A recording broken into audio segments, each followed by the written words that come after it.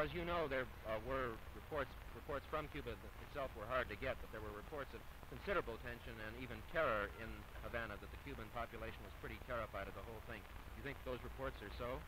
It might be, but from what I saw, I didn't see anything happening there. It was very quiet. We were right in the heart of Havana, and we had gone all over Havana doing business. We had been driven all over to different warehouses examining tobacco, and I didn't see any. But the only thing you did see was people in uniform, definitely, and all the militia were there. Men were training all over the place. What kind of reports did you hear from outside Havana? We didn't hear any reports from outside Havana. The news was cut off then? There was no news at all during the whole time it was, until we received a phone call from my wife. Thank you very, very much. Thank you. Sir, can you give us your name?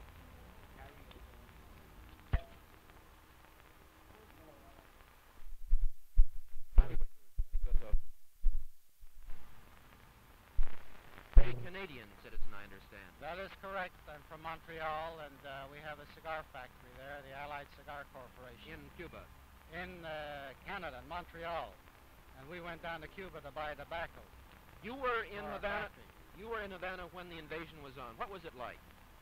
Well, there was a lot of jitters at the beginning, and there were a few planes that flew over Havana, and they seem to have done some shooting.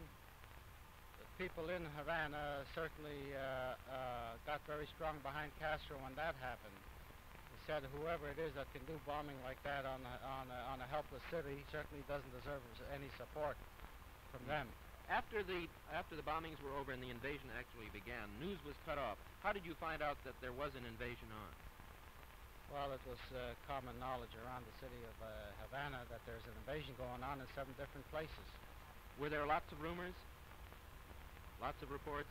Well, reports, there weren't too many of that, but news did come out once or twice a day concerning the invasion and how it was going on.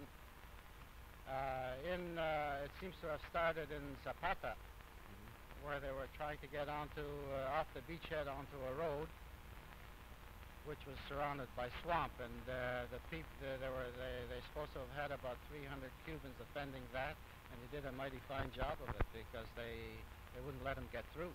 What did you yourself do while the invasion was on? Did you have to stay pretty close to your hotel, or could you go out in the street? Oh, we were out in the street. There was nothing out of the ordinary in Havana. We carried on our business same as usual. You did? Yes. Did you find any signs of anti-American feeling? Did you speak English on the street, and did people stop and seem irritated? No, not at all.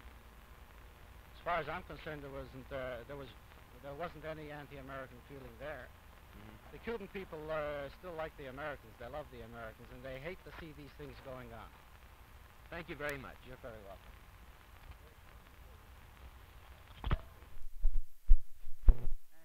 I couldn't make it. So when I did try to make it, they bombarded, and they suspended the flight because of that, and because they shot the airport. You know. Did you see any prisoners?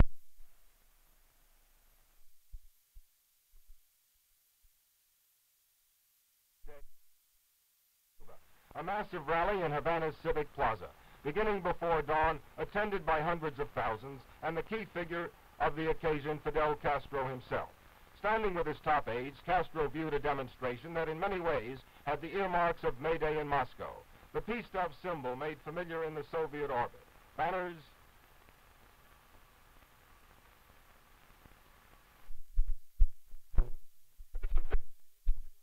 major leaguers in color. So start your day a little bit better with Post cereals and start collecting your free baseball trading cards today.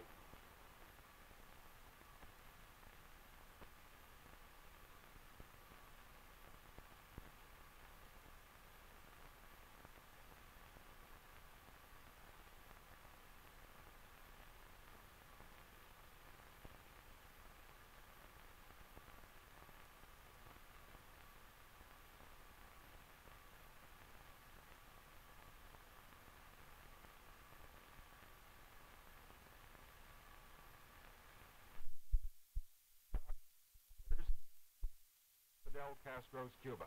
A massive rally in Havana's Civic Plaza beginning before dawn, attended by hundreds of thousands, and the key figure of the occasion, Castro himself. Castro viewed a demonstration that in many ways had the earmarks of May Day in Moscow, the peace dove symbol made familiar in the Soviet orbit. Banners proclaiming a socialist Cuba and the first socialist revolution in the hemisphere.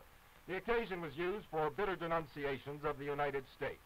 The TV announcer calling President Kennedy the biggest of the imperialist worms to be crushed by Cuba. The turnout for May Day was undoubtedly huge, but not purely voluntary. A Cuban TV announcer saying that those who stayed at home would be labeled publicly as imperialist worms themselves. With all segments of Cuban life represented in the demonstration, including war wounded, this was Castro's big display of his power over the Cuban people. CBS News, Key West.